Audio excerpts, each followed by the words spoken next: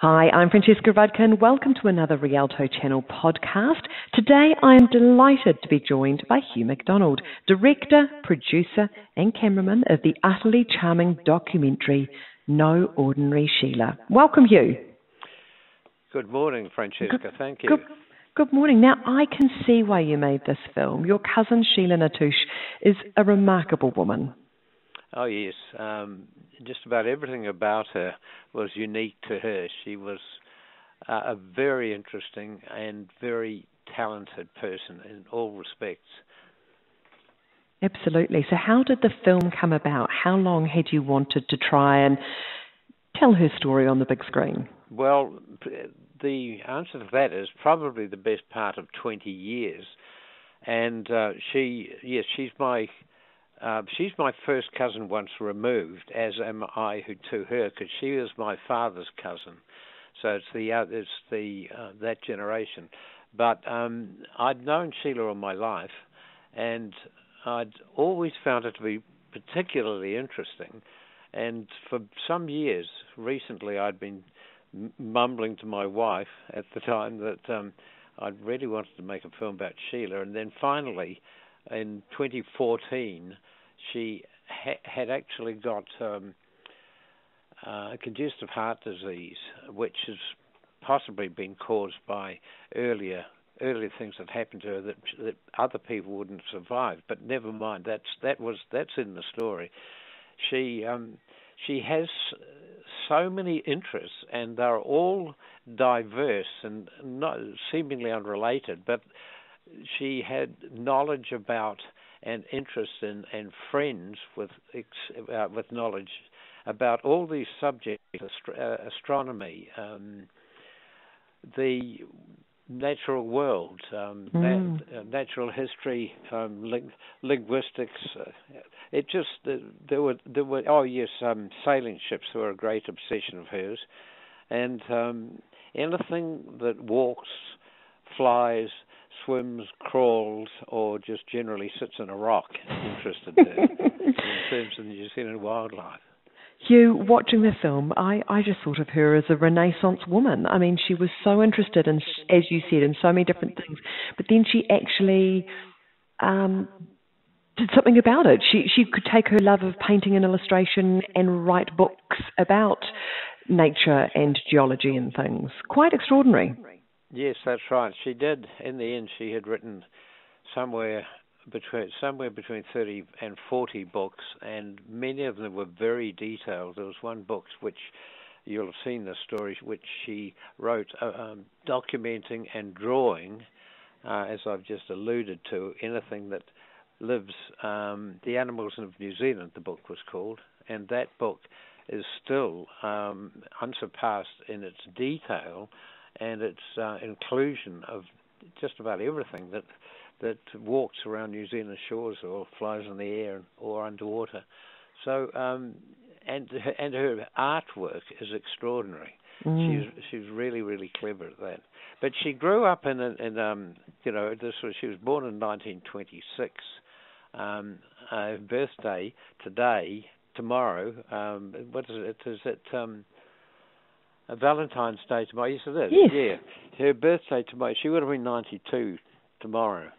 And when she was at high school, or she actually went to high school at the age of 11, but there was 2 weeks after that she turned 12, which that's still pretty young to be going to high school. She was asked at school what she would like to do when she grew up, and she said, quite honestly, she would like to be an artist or an author or a writer. And they just laughed and said, you can be a school teacher, a receptionist, or a nurse, and that's it. Very limited choice there. And she certainly defied them. Tell me, how did she feel about a camera following her around? Well, since she knew me well, she didn't mind, but she did complain in a letter to my sister in England that, quote, Hugh is wearing me out, chasing me around my house with his camera. Oh, that's adorable. Yeah, well, we were filming for the best part of 3 years. Right. So it was a long project. And Hugh, there's a lot of archive footage and photographs and things included in the film. How did you source all that? Was that through family? Most of it, so the photographs were through family. The movie footage came from several sources. Most of it from New Zealand Film Unit sources, so Archives New Zealand, and I knew of some of the films, and my producer Christine Dan researched what other material may have been relevant to Stewart Island and Sheila's life on it.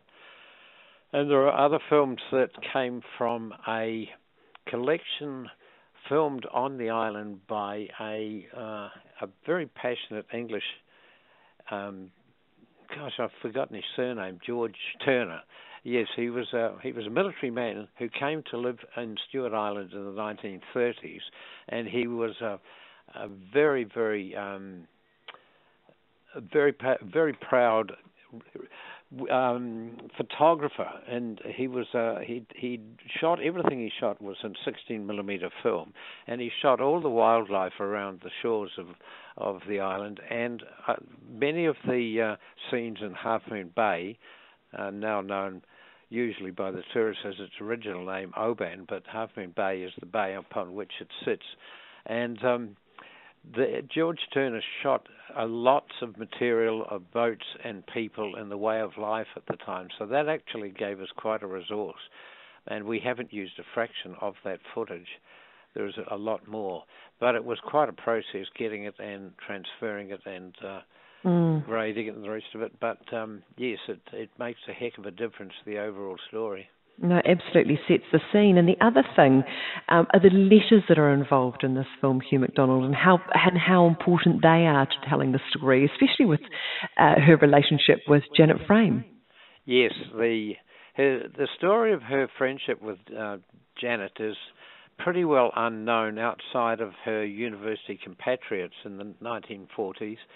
And many people who've heard of Sheila say they had no idea that they were best friends, really. And they shared each other's troubles, and they read each other's manuscripts. And I think at one stage, that's right. Janet was staying on Frank Sargison's guest house, whatever it was, and Sheila went at this stage she'd been living in Wellington. She went up to Auckland to visit Janet, and Janet gave her the manuscript for Hours Do Cry. This story's in the film, and she read it on the overnight train on the way back to Wellington. But then later on, which we didn't go into in this story, was that Sargison demanded the manuscript back, which in fact it was going back anyway. And he seemed to be rather possessive about his protege. So he said in a letter to Sheila that Janet doesn't like other people reading her manuscripts. Well, Janet did like her best friend reading the manuscript, but that probably wouldn't have mollified Frank.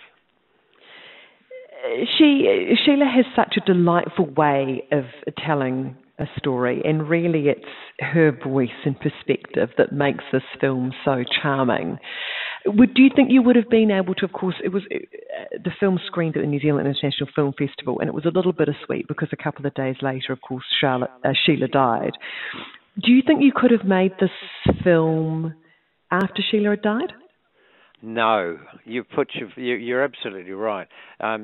We had to carry on with it, start it and finish it before the final event. Yeah, no, it was, and right from the start, I had an idea that I'd want Kim to interview her because in 2007,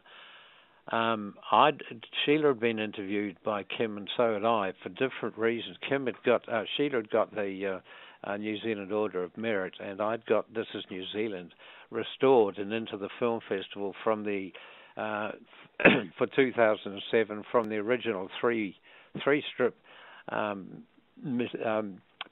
film that existed. We managed to combine it onto one strip that would work in any cinema, and that couldn't be done until the digital age.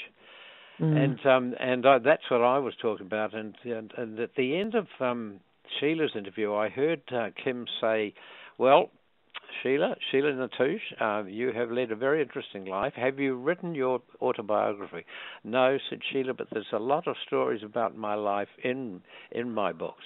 "Well, Sheila," said Kim, "I want you back in my studio a year's time from today, and I want you to bring your autobiography with you."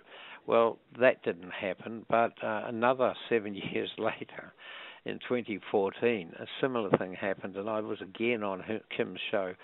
And I talked to her, and I said, you wanted to make this, have an interview with Sheila about her life. Well, what I'd like to suggest is that you talk to her again, as you did last time, and we film that and use it as the continuing links throughout the film. And so that's what we did. And I think Kim does her role extremely well. And in fact, you can see... when you're watching the film, you get a totally different impression from listening to it on radio because you can see them interacting with each other. And you can see Kim gazing fondly at Sheila and laughing at her jokes. So it works very well, I think. No, absolutely. Hugh, I was trying to track down some of Sheila's books. They're actually quite hard to find. Well, if there are any particular titles you want, we've got quite a few of them here because she had made reprints of some of her books, and if you like, I will list them, and you can choose some of them. We'll just post them to wherever you want them. Oh, that's fantastic. I'll definitely take you up on that offer. Look, thank you so much for joining us today. Rialto Channel is thrilled to be playing No Ordinary Sheila. I really do think that Sheila is a national treasure, so it's wonderful to share this film. Yes, well, thank you for that. I would like to point out that the DVD, we still have the DVD, is available from my website if people are interested in buying it, because many people have seen it on the airlines and immediately got back to the countries they were flying to, Australia or Canada or the USA or England, and ordered copies. So looking at a film in the back of the chair of the person in front of you didn't reduce their desire to, on a tiny screen, didn't reduce their desire to see it again, but in a better format. So I think this could be very helpful to us. Yeah, what's your website, Hugh?